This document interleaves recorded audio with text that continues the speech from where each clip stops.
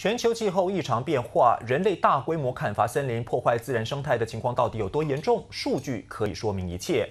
根据英国伦敦皇家植物园发布的最新世界植物状态报告中显示，全球有1/5的植物种类因为自然栖息地受到外在因素冲击，走向濒临灭绝之路。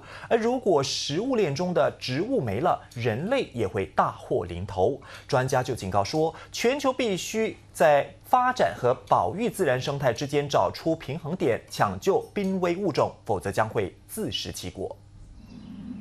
伦敦皇家植物园领导80名专家，从最小的胡姬花开始研究，到最大的红杉树等39万1000种植物后，发布最新的世界植物状态报告，结果得出了一个震撼性的数据。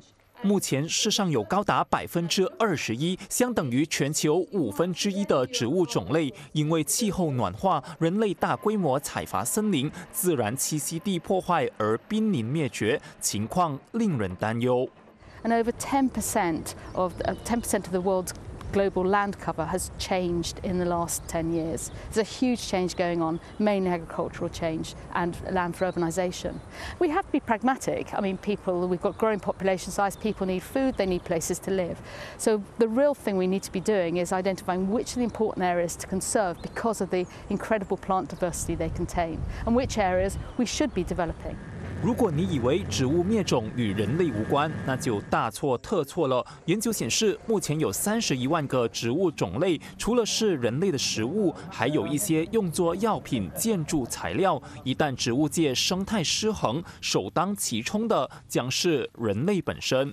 So having a more diverse and flexible approach to producing our crops means we're more likely to be robust for the challenges in the future, especially as the climate changes, more diseases, more insects start to infest the crops. All of that stuff is likely to happen. 专家认为，保护环境不能只是纸上谈兵，各国领袖都必须实际行动。如果人类再罔顾生态平衡，到最后想要亡羊补牢，就为时已晚了。